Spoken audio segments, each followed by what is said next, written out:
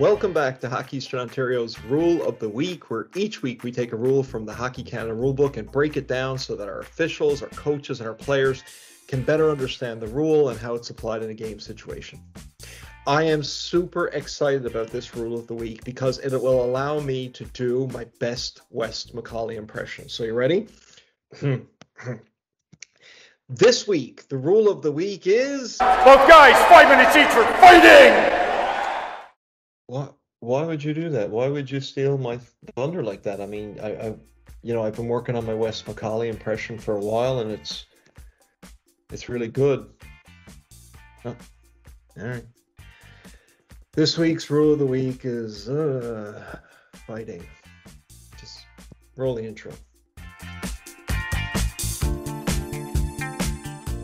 No, me be professional. How about you to be professional? You know, Wes McCauley? Really? You need it? I do a better Wes McCauley than Wes McCauley. All right, fine. You know what? We got the perfect Rule of the Week. All right, so we're here to talk a little bit this week about fighting, what the penalty options are for that, and some other penalties that can often go along when we see fighting majors calls in games. So let's jump right into it. Okay, so Rule 7.10 in the Hockey Canada rulebook is on fighting. So what is a fight? A fight will be deemed to have occurred when at least one player punches or attempts to punch an opponent repeatedly, or when two players wrestle in such a manner as to make it difficult for the linespersons to intervene and separate the combatants. An altercation is a situation involving at least two players, with at least one player to be penalized. So a couple of things to remember here. When a fight occurs, all other players must immediately return to the respective players' benches. Any players who do not do so or become involved in a secondary fight will receive additional penalties. The referees are provided a very wide latitude in penalties that they may impose under this rule, and this is done intentionally to enable them to differentiate between the obvious degrees of responsibility of the participants, either for starting or continuing the fight. However, this discretion should be exercised rationally.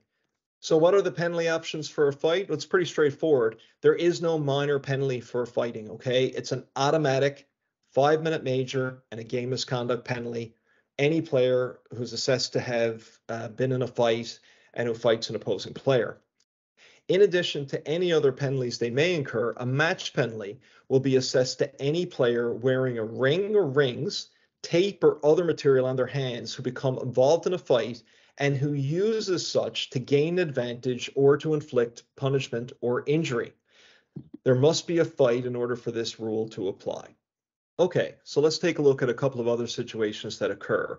A goaltender leaving the crease during a fight.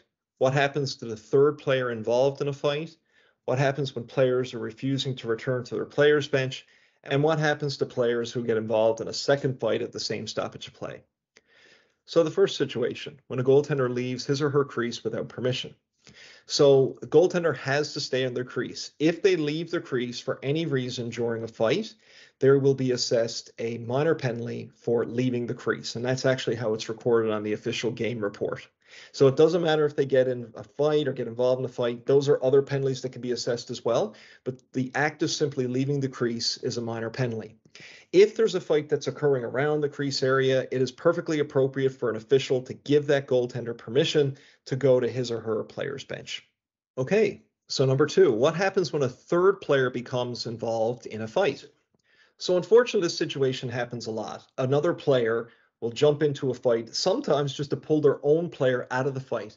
You can't do this as a player, okay? Leave it to the linespersons to break up and deal with players involved in the fighting situation. Any player who gets involved in a fight, even if you're acting as a peacemaker, will be assessed a game misconduct penalty just for being involved in the fight in any way. So for players, if you have two players involved in a fight, stay out of it. Let the linespersons handle it so you can avoid getting the extra penalty. Number 3, players refusing to return to their players' bench. So this is another one that happens far too frequently. If there is a fight, all players not engaged in the fight must immediately return to their bench or to a neutral area if the fight is occurring in front of the benches. Okay, failure to do so will mean that each of those players who are standing around, even if they're just watching, will be assessed misconduct penalties. It is incumbent on the referee when a fight breaks out to tell all the players immediately, go to your benches, go to your benches. Any player that refuses to do so, you should be jotting down a misconduct penalty for each of those players. And finally, what happens when a player becomes involved in a second fight during the same stoppage of play? So when a player is involved in a second fight in the same stoppage of play, meaning that they've been fighting with one player, they leave that fight and they get involved in another fight with a different player, they will be assessed an additional game misconduct for being involved in that fight. So they would be assessed a 5-minute major in a game misconduct for the first fight, a 5-minute major in a game misconduct for the second fight, and then they would be assessed an additional game misconduct for being involved in a second fight during the same stoppage of play. Thanks for tuning in this week. Just a couple of things before we go. If you have any questions, you can feel free to reach out to me. You can leave a comment below. You can also send me an email at the email address below. You can also contact the referee-in-chief of Hockey Eastern Ontario. His name is John Reed. His contact information is below as well. You can also reach out to your association president, your local referee-in-chief, your district referee-in-chief, your district chair, anyone out there that's happy to answer questions about the game that we all love. Please don't forget to like this video if you like the content here and subscribe to the channel. We have weekly updates on our Rule of the Week series as well as other content that we put here on officiating and about the game of hockey. So please go ahead and you like that video, and you can also subscribe in the bottom left-hand corner of the screen.